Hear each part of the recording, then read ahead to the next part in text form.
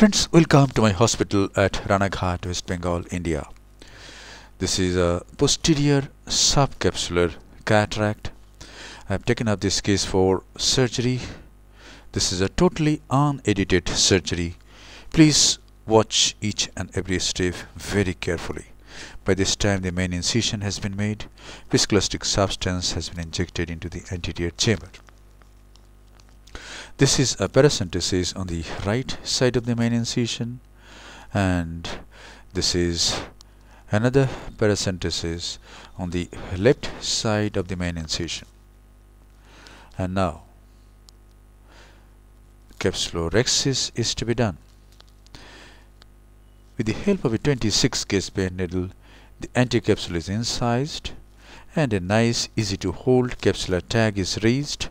Now I take this Uteta forceps, hold this capsular tag, go anticlockwise, remain at a certain distance away from the margin of the pupil. At the same time, the anterior leaf of the main incision is elevated, and thus this rhexis is completed without much leakage of viscoelastic substance. Now hydrodissection. Fluid wave goes to the opposite equator. The nucleus is tapped. We can see that the fluid wave came anteriorly. And now what to do? How to manage this soft nucleus? There is a technique which is called mechanical chop. Here you just support the nuclear mass with the phacotip and use your chopper to slice the nucleus. Have a look at this. The phacotip is introduced. It is buried into the substance of the nucleus.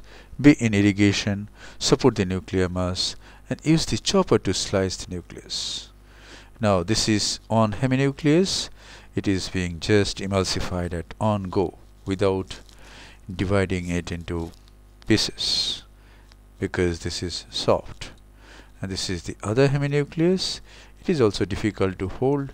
Just engulf it with little bit of ultrasonic energy. Phaco power used in this case was 40%. Flow rate was 35 ml per minute and vacuum was 350 millimeter of mercury. Now little bit of visco is injected. In this case, let us use bimanual irrigation aspiration. The advantage is it goes through smaller side ports, but the side ports should not be very small. It should be such that the probes can enter into the anterior chamber easily, like this. Here irrigation is from the right side port, the aspiration from the left, and just draw and feed the lens matter into the aspirating port of the probe. Now change hands, irrigation from left now and aspiration from right, and cortex is cleaned. And now this is a bit of hydro polish. By hydro polish, I mean you are using the fluid jet, irrigating fluid jet, to dislodge the cells or lens fibers from the posterior capsule. Now I'm in IA2 mode and removing some lens fibers from 5 o'clock. In IA2 mode, vacuum is much less. And now this is 2% SPMC. In this case we have selected a hydrophobic acrylic single piece intraocular lens. This is Hoya from Japan, and the cartridge is beautiful. It goes through 2.8 millimeter incision easily into the anterior chamber, and you need not enlarge the main incision at any time. Here the haptics are placed in the capsular bag.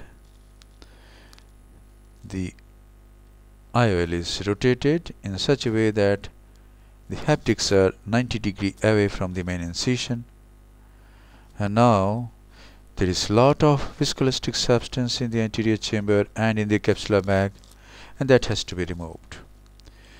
And just irrigating BSS first in AC, now and then in the capsular bag,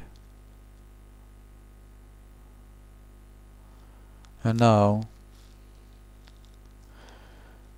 you take the irrigating probe of bimanual IA and do some more irrigation of the anterior chamber. You can go up to anterior chamber angle, but don't touch the iris.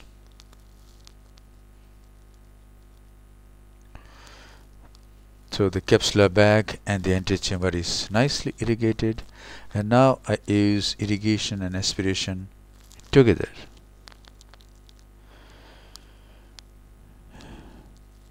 And you can see how nicely the visco is cleaned.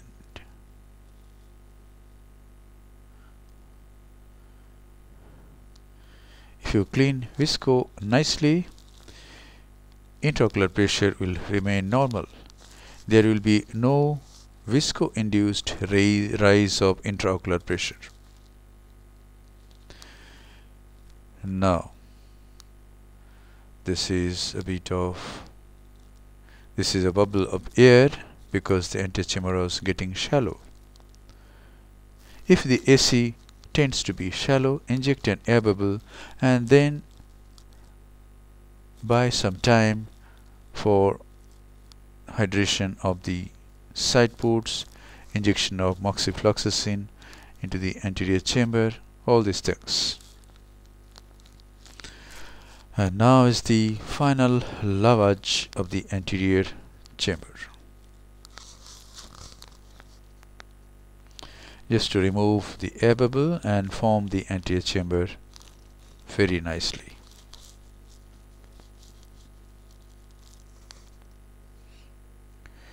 There is an air bubble. It doesn't matter if it remains there, but if you want to remove this, take the irrigating probe and irrigate some BSS in the anterior chamber and see if it comes out. Here it is. Irrigating probe goes in and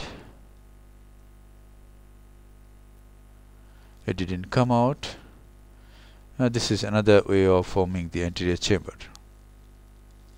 Just direct on fluid jet into the anterior chamber. So thank you very much for your attention. Hope this video will help you in developing your surgical skills.